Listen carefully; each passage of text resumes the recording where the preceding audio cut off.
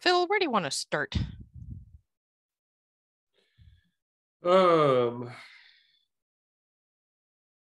Let's see. Looks like we have a good crowd already. So I just posted the HackMD in the chat. We have a few agenda items, but if you want to chat quickly about OSS North America. Yes. Yeah, good fun. Realistically, so we have space reserved for tracking for 100 or so, and I'm thinking that's probably going to be enough based on how many people are here. And we'll be looking at September 30th at Open Source Summit North America. And really my questions for this group is, as far as structure and content and things, do we want to be able to do a CFP? Do we want to just kind of figure things out in here? We have some restrictions around what we can do, what we can't do, but kind of wanted to throw it open to the group here. The CFP? Call for proposals. Do an actual full agenda and do here's real talks and all of that. Or we can look at being able to do more kind of discussions in the room. Yeah, I mean, my perspective, which means obviously hopefully there are others, so this is just me, but conferences give us plenty of chances for kind of formal talks on various topics. So I'm assuming this group, I think a majority of the time could easily be reserved for, almost an unconference type, spend the first few minutes, people write ideas, people vote, what do they want to talk about? That's my thought. Okay, so what I think I'm hearing from you is that we don't doing a formal here's our keynote, here are our talks, and here are all the things might not be as meaningful for this particular group. And I see Mike giggling, so I'll pass it to Mike next. Okay, he wants to giggle on mute. That's fine too. Yeah, so I'll say I think that is the right spirit of OCI to have kind of more discussions as opposed to something that's formal. I do want to ask though, with this whole pandemic thing, is this an in-person thing or a virtual thing? So right now we have it set for in-person. Obviously we can work on being able to pivot to virtual as needed, or being able to do a hybrid piece in here again as needed. Right now I'm tracking for being able to say we have a room, we have coffee, go to town. Put on your hazmat suit and then go to town.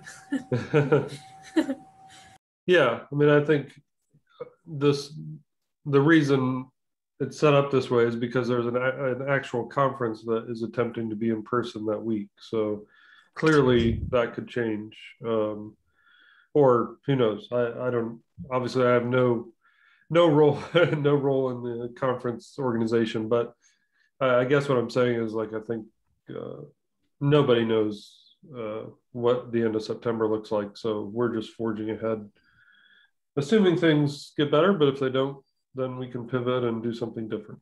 So hold that day regardless. How's that? Yeah, right. I like unconference mode. Okay. Yeah, that's why I was smiling. Usually this group just needs a conference room, whiteboards, I was going to say, I'll be happy if there's a whiteboard available. Yeah. Okay, that's why I was asking before. I was like, we're going to go off and do this big show and dance thing, because it doesn't really. No. We need work. It's work group stuff, not right. We're not really in a place right now. No keynote, please. I can come up with something for a keynote. No, it's fine. Brandon, you had a thought. I was just going to throw an interjection saying we're really good at filling an hour meeting with no agenda, so we can fill a conference with a lot of good discussion. Okay, I will take the general feedback as no. We would like whiteboards instead. Cool. On the whiteboard thing, I will actually be attending virtually, so. Okay. Yeah. Nope, that is good feedback. Okay. Yeah, that may happen to all of us. Okay. So, September's looking little risky right now. What is future? Who can predict the future? But okay, nope, that's good to know. I have put a note in here of no. We would like whiteboards instead, and virtual attendees are expected. So I personally have no fear, but I don't know. It's fine. I think the gods are not with us for September. Nope, that is fine. I can work on planning from there and see what happens. So, Phil, that was all of the item that I needed to be able to cover. Cool. Sounds good. And yeah, Nisha, to your point, I mean, obviously we'll attempt to the best of our ability to make allowance in case it ends up being some kind of hybrid thing. But Mike Brown will be taking pictures and like doing live stream of a whiteboard or something. There you go. We'll make it work. iPhone will travel, right? Yeah. Cool. All right. So there's 2 agenda items listed here. The first one does have the name. The second one, but I can guess who that is by the ID, GitHub ID. Oh yeah. Who added this first one? Or this is just a distribution spec issue? The That's issue actually, itself is Jason's. yeah, I was surprised to see that. I didn't add that, but it is my issue, and I will gladly talk about it because I think it's an interesting topic that I'm curious about people's feedback. Yeah, I think it was added actually last week when we had the call. Someone said, "Oh, we should talk about that." Okay. If I can summarize the issue, I think the latest status on that issue was someone should recommend, the spec should recommend that registries and clients enforce some maximum size on a manifest because for safety, for, to reduce the ability to get DOSed by it. That the spec probably shouldn't state it could recommend but shouldn't require a value. Like, I think in the issue it was like 10 gigs might seem like a huge manifest today, but might seem quaintly small in 10 years. If people in general nod at this fact, I will gladly take this to a change to the spec to recommend this enforcement without a specific recommendation for what that value should be. And we can sort of discuss it in more concrete terms where people nodding turns into people approving, turns into changing the spec. Jason, do you mean manifest only or manifest and blob or blob only? Just manifest. Blobs, it's a separate issue we might consider to say there is, like, registry should enforce some maximum blob size, but I think the specific issue is I can already today push a completely valid manifest that is arbitrarily large. Bytes. The question in the chat was size limit how bytes are entries.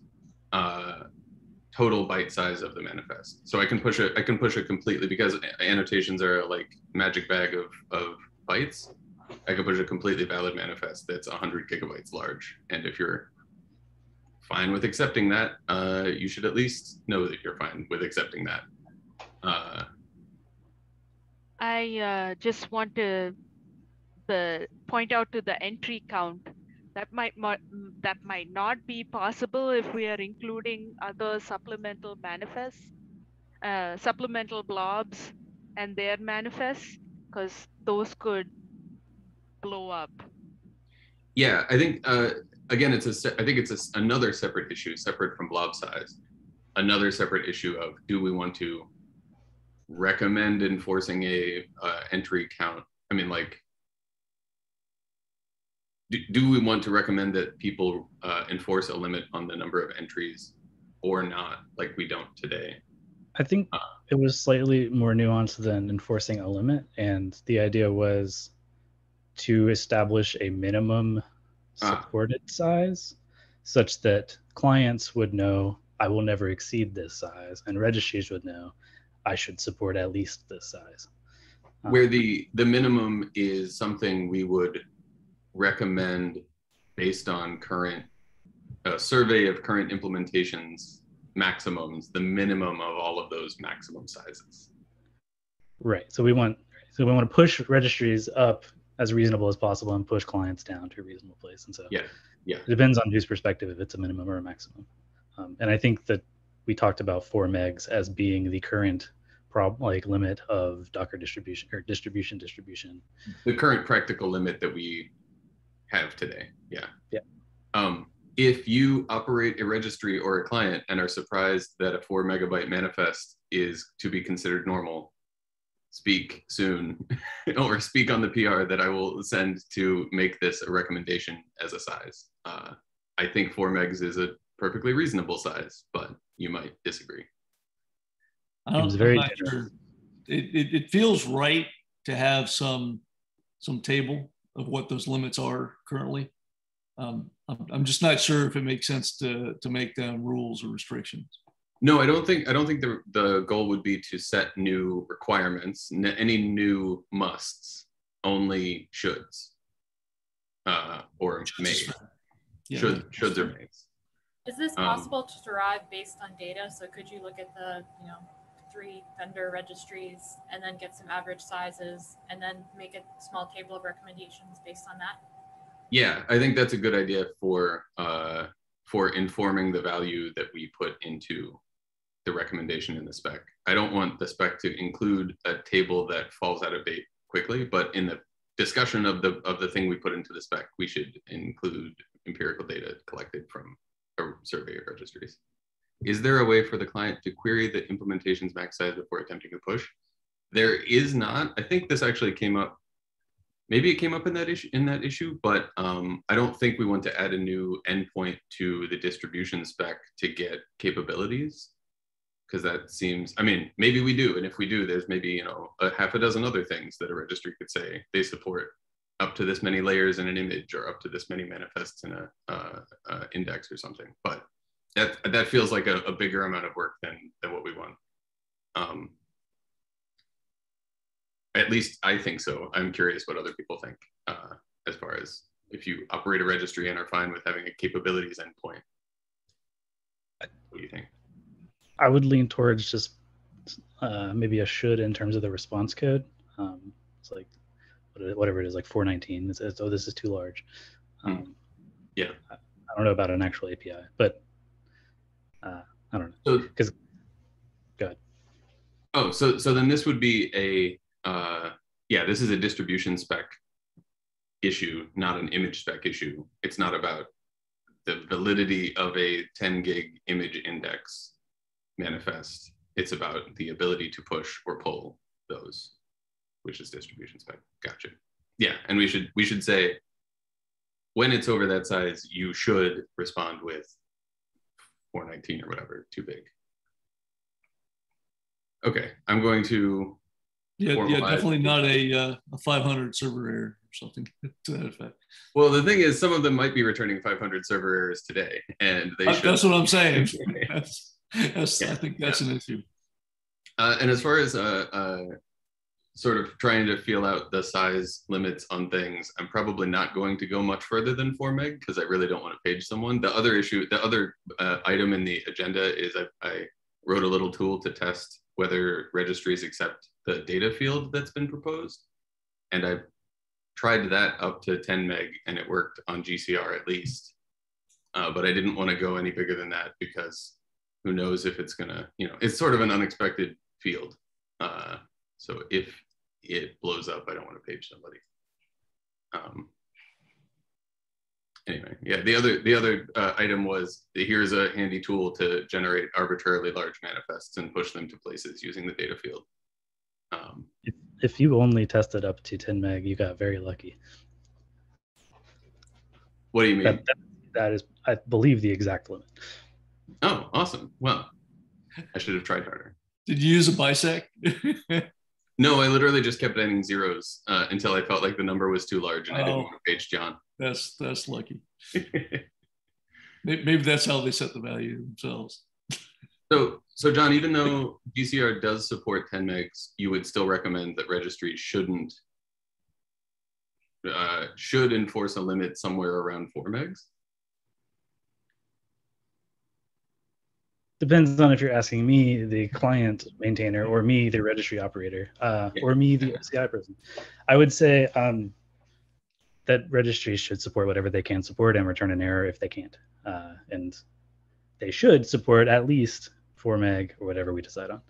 That makes sense. That's a good, I think that's a good compromise that gives maximum specificity and generality. And forward evolution and once limits are removed. Right. On the topic of the data thing, the data field as proposed in image spec number 826, I have yet to find a registry implementation that doesn't accept the data field as described in that proposal. If you know of one or can think of one or want to test it against one and see if it works or doesn't work, that would be useful information. But I think there was some concern in the data field proposal that this might be non-uniformly supported across all registries, and so far I have yet to find data to that effect. I would contend that any registry that doesn't like that field is violating the spec that says that any field you don't know, just allow through without doing anything with it. Yeah, exactly. I mean, the spec says this should work. We think it works. I have now data that proves that it works, but if we find someone that doesn't, maybe that's enough to hang up the data proposal. But the ones that I've tried account for all of the ones I could think of, and some I couldn't think of that other people tried. So I think we are good on the data field being safe to use for clients and servers. Anyway, and that's all I got. And you can use that tool to generate arbitrarily large manifests if you want to, page John in the middle of the night. I'll only mess up his lunch break. I won't mess him up at night. You're so nice. That's how polite. How can I avoid paging John and testing this data limit? I think that John would say that they have all the safeguards in place that it won't actually page you no matter what, that it will return the correct response and not actually cause problems. I can't say the same for every possible, exactly. Push to GHCR and you won't be a problem, or push to, Quay and page someone else, not me. if it pages me, it should have paged me and it's a bug and we will fix it. So I don't mind if you page me, but it's probably not me getting paged, honestly. Yeah. So the only registry-ish provider that I worked with is bundle.bar. And I mean, I've kind of taken liberties poking Josh about why I'm not able to upload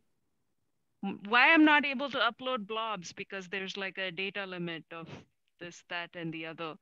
And that usually happens when I try to upload SBOMs, because they do tend to be large. But if the limit is just for manifests, I don't have the imagination to think like where in the manifest can people add metadata about the SBOMs and what kind of metadata would they add. Like I don't have, I cannot think about anything like that, but I have seen the community just put all kinds of fields to cover all different kinds of use cases that I've never thought about. So the way this will get you with the SBOM, if you've got, say, a large blob that's your SBOM of a bunch of data, is that someone could then take that and put it in the data field within the manifest. Yeah, I'm trying to avoid that. Yeah, I think that's why we're saying we want to put limits. Yeah. So, yeah, that's definitely a possibility that people will use the data field to stick a very giant SBOM. Yeah. Right, and they could, and it's up to the registry to stop them with a sane response if the SBOM you're pushing, whether through data or blob or annotations or any other thing, if that's too big. Okay, I'm gonna send a PR to start talking about recommending a size limit of 4 megs at least. And we can start collecting empirical data from many registries to see what they currently actually support. You mean a size minimum, not a size limit, right? Right, a minimum recommended, a minimum recommended maximum manifest size. Is this a floor of maximum and a ceiling of maximum? This is what registries should support and what clients should avoid going above. Yes. Yeah. Yeah. But it's not a minimum size. We're not saying all manifests must be 4 megs or larger. We can pad it with zeros to make it up to the maximum size. No, clearly there is some wording help needed here, and your input will be useful. Do we have a feeling for, if we want to do the data field, what kind of turnaround time to get that approved into the descriptor spec? Thinking of, for me, compiling Go code against this.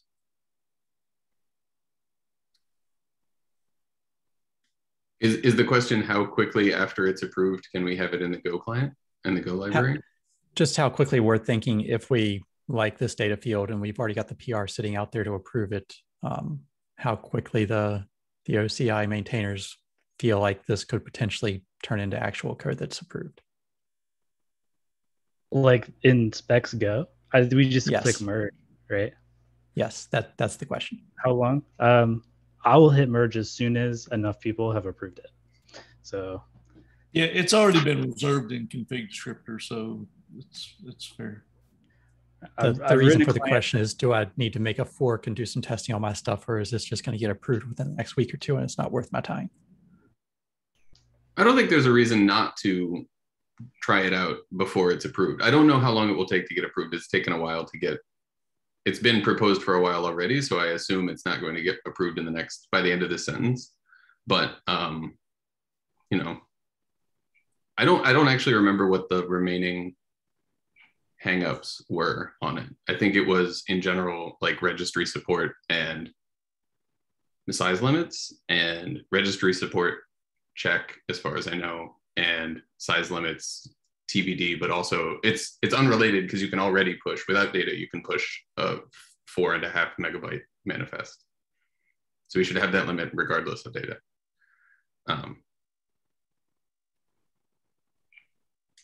Yeah, maybe it's just a matter of pinging the data proposal and saying, hey, image maintainers, image spec maintainers. You talking about 826 on the image spec or? 826, I think, yeah. John's, yeah. Yeah, 826.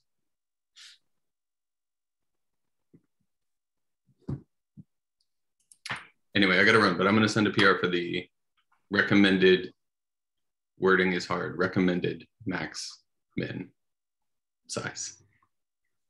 All right, see you everyone.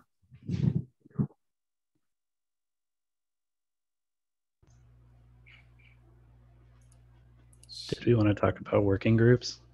Yeah, I was going to ask, what's the status on the TOB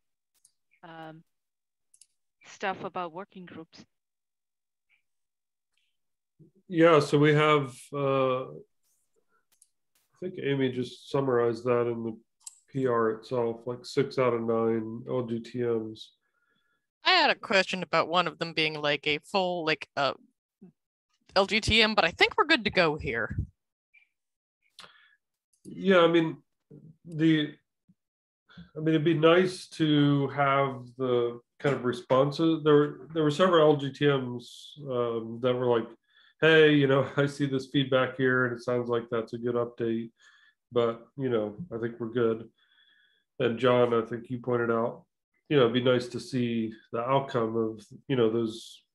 None of them were you know, life-changing updates, but they were kind of good clarifications. So I don't know if Steve is going to like respin that before merge. It'd be nice. I think that would be the right thing. I mean, we have the LGTMs, but if he can provide the updates, then I think, yeah, I think we're ready for that version to so I think in. part of the issue is that there was a lot of different like kind of feedback kind of wandering around out there. And I think the last PR on this one actually had like a pretty good, I'm gonna have to go pull it up, sorry.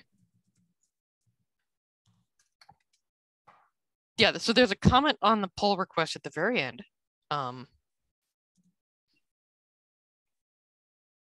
And it is like John Johnson was the one that has best like the we can address these in follow-up PRs.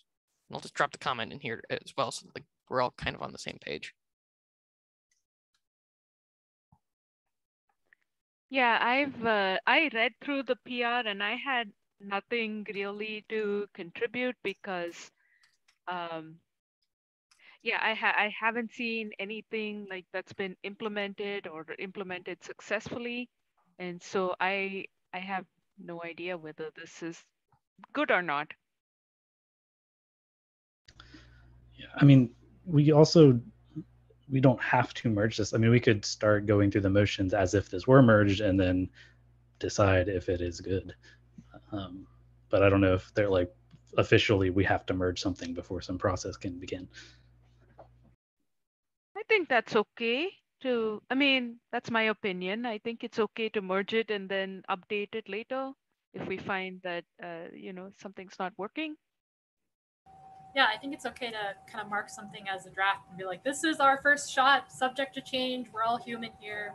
I reviewed this a couple times, and I think my biggest, I guess, like concern as a community member, if you want to call it a concern, is that like the structure of working groups like these documents, for example, provide enough structure as to say like this is here to support you and to help foster like collaboration, as opposed to like the other stance that where it can take, where it's like we are like the rulers and these are the rules you must follow, and we're watching you and we're going to dismantle your working group if you mess up. So like I wanted to kind of make sure that the feel of the document didn't go in like that direction. And it's not to say anything about OCI, but like there tends to be a lot of like, I don't know if maybe this is just me, but I noticed that there can be some like aggressiveness in open source communities, and like not, and I think fostering this really friendly open culture is just really important to be successful.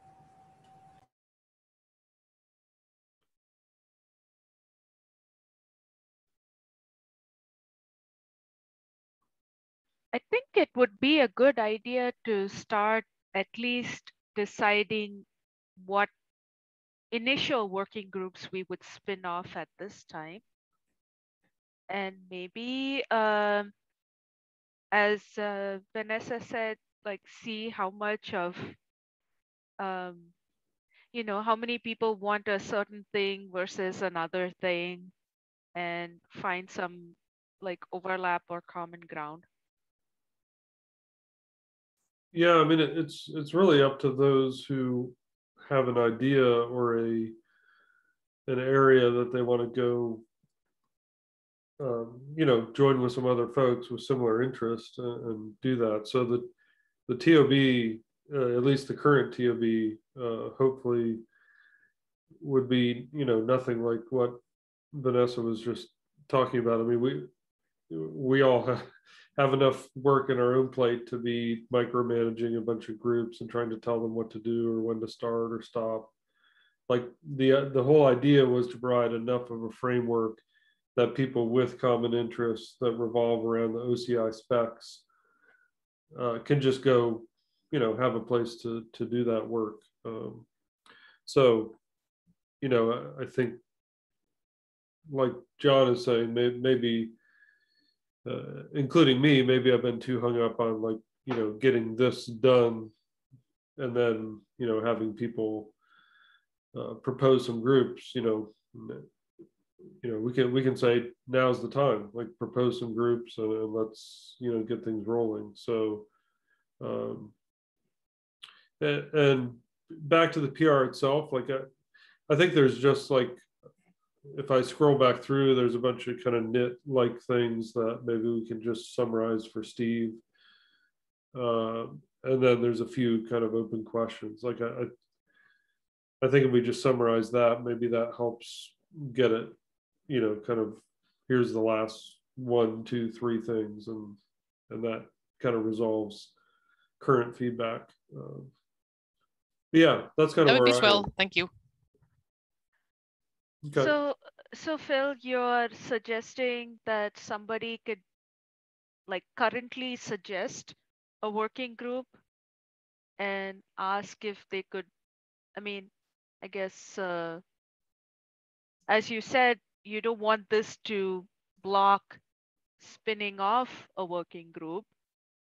So like, for example, if I want to say like, hey, I want to start a working group on container supply chain transparency, short for SBOM, I suppose, then is that it? What do I have to do? Yeah, so I think there might even be, where is it? So when we first started this discussion, you know, Steve, who couldn't be here today, wanted to propose one around reference types. And so issue 96 in the TOB repo has, you know, I think a rough format that probably is worthwhile for others who want to propose. So open an issue, here's our objectives, here's what we're trying to accomplish, here's the people involved. And yeah, so I'll paste that in the chat so other people can see what I'm talking about. So yeah, I think that step one is just, you know, it does not need to be extremely detailed, but kind of this format is helpful because it lets everyone else know kind of what you're trying to do, and it may be a good place to rally others who are interested in the same topic to say, oh yeah, I'd like to be involved. And then I guess we should read this charter PR to see what that means. I think the TOB just sort of says, yep, sounds good, go forth. And that's, yeah, step one is just effectively somebody proposes it, and there's some defined scope and some goals, and we all say, okay, yep, sounds good. And then from there, I think there's a lot of hopefully lightweight process. We just need to figure out, you know, how often do you want to come back to this call and say, here's our update, or where are you going to keep status, and kind of some working docs on what you're up to.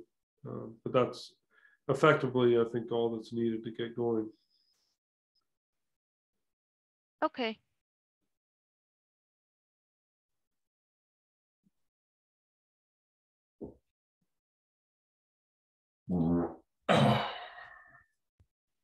There's a few other TOBers here in case anyone has a different opinion. I'm talking just because no one else is.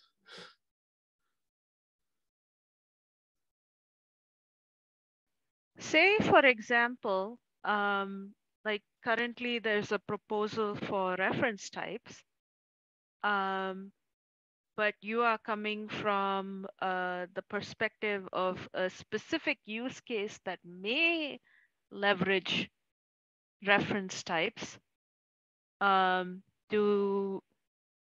Would it be useful to submit a proposal for a specific use case?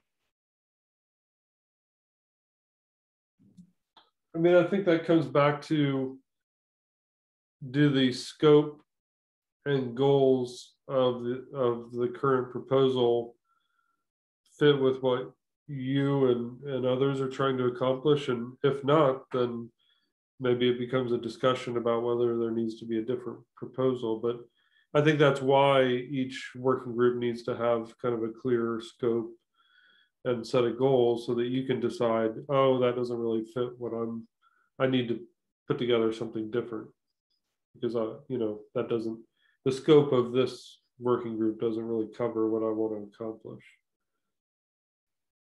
Okay. Yeah, that sounds good.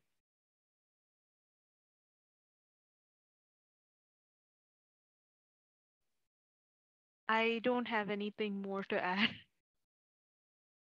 No, that's good. Good questions.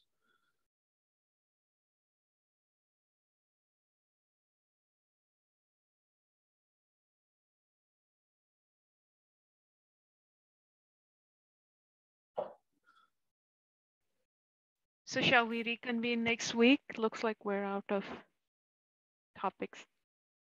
Yeah, there's nothing else on the agenda. Anything that someone wanted to cover that hasn't come up? Yeah, I feel like a broken record, but I still haven't figured out what could be the next step to deploying the RFC Jekyll template for the OCI docs.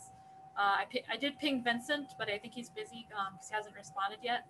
So I think just someone in a position of power to like create repos and stuff probably needs to help me out. Yeah, I thought Vincent was going to follow up with that. We can give him more time. I actually just pinged him this morning. So we can wait till next week. It's not a big deal. Yeah, no, cool. I mean, if nothing happens by next week, let us know. The OCI is one GitHub org that I'm never quite sure who has powers to do what. But we can figure that out if we need to. When in doubt, ask Chris Hanks. Yep. Okay, cool.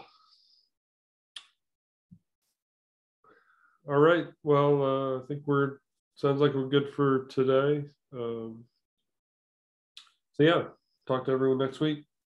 Have a good one. Thanks, everyone. Thanks, Phil. Yep. Bye.